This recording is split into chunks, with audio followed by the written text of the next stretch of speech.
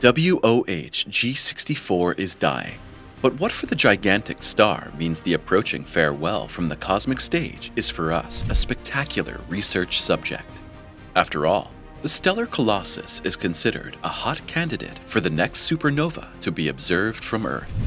But what dramatic changes indicate that the universe will soon be poorer by one of its largest known stars?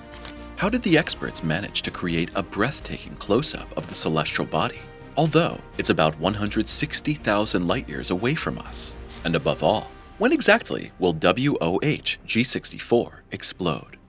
In our everyday perception, the sun often embodies the ultimate in the cosmos.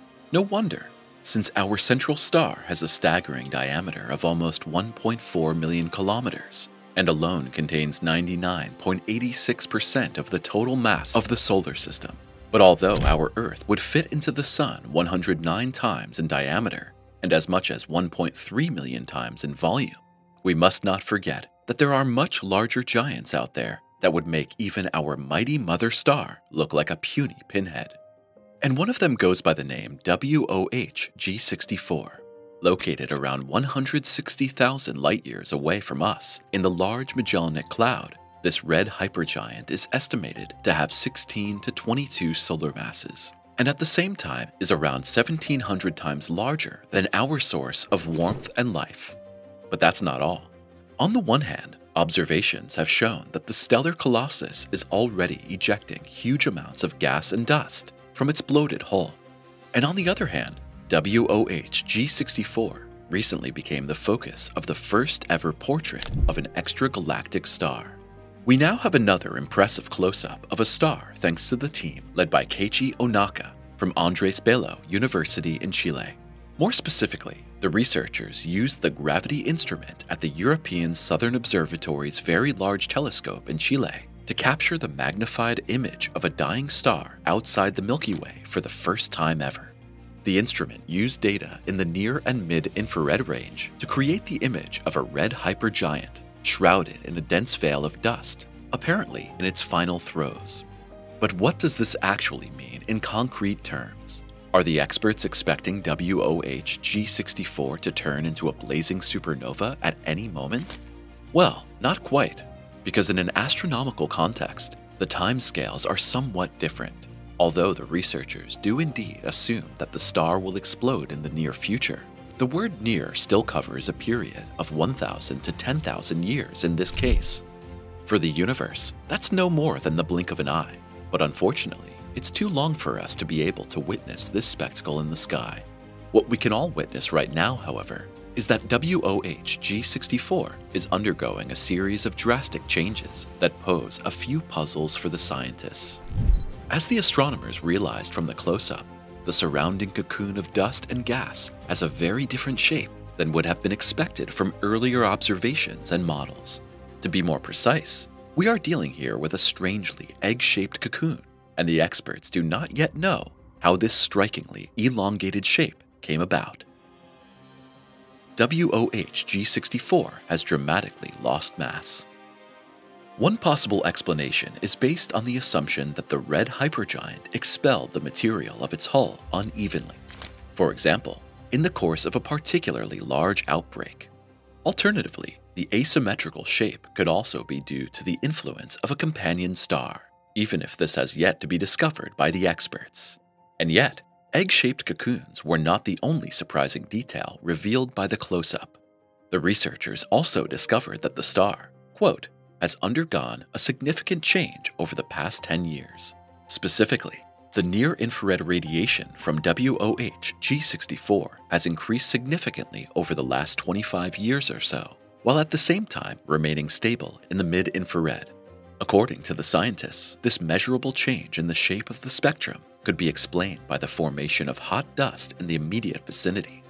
In this respect, WOH G64 is reminiscent of a certain Betelgeuse, and thus of another gigantic star that has 800 times the diameter of the Sun, and is also in the last chapter of its life.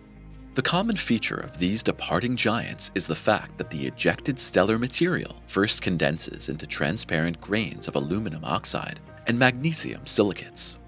Subsequently, iron-rich silicates are deposited on these grains, which absorb more radiation, causing the near-infrared radiation generated by the heated dust to increase, while the celestial body itself appears darker in visible light. Co-author Jaco van Loon from Kiel University in the UK says, "The hypergiant WOH G64 is one of the most extreme of its kind, and any drastic change can bring it closer to an explosive end." And that said, drastic changes do not only affect the differences in infrared radiation, which becomes clear to us when we consider the enormous amounts of mass WOH G64 has already lost. New measurements show that the star is in the process of shrinking dramatically. To be more precise, it has already lost 10 to 40% of its mass, and now has only half its original radius. As we can see, everything points to WOH G64 rapidly approaching its end. Well, unless there is something to the companion star theory.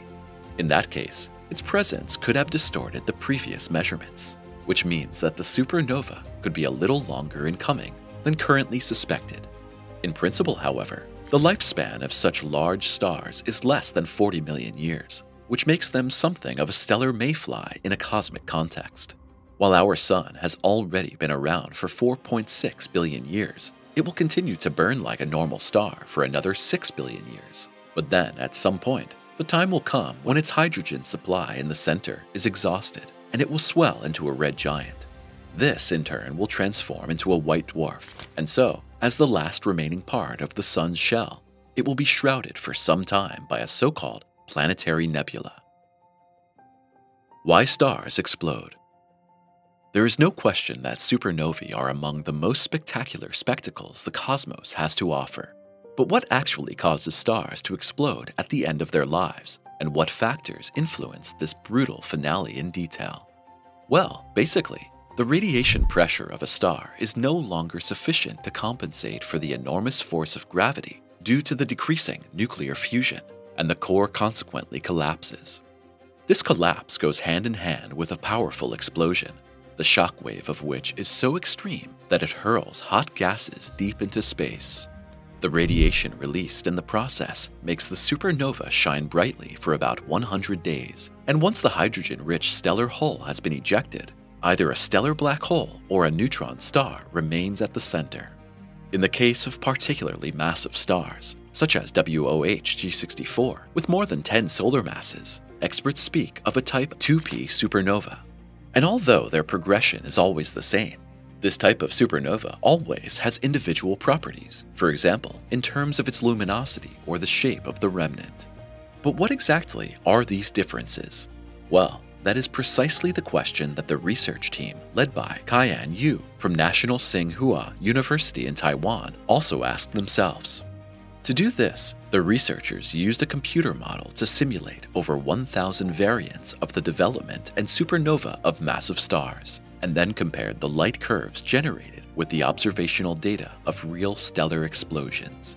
And the bottom line was that the appearance of the supernova explosion is directly linked to the properties of the star.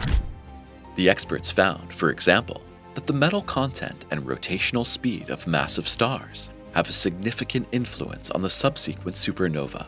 More specifically, fast rotation affects the inner structures of the star and increases convective mixing and mass loss, which may affect the brightness and duration of the supernova.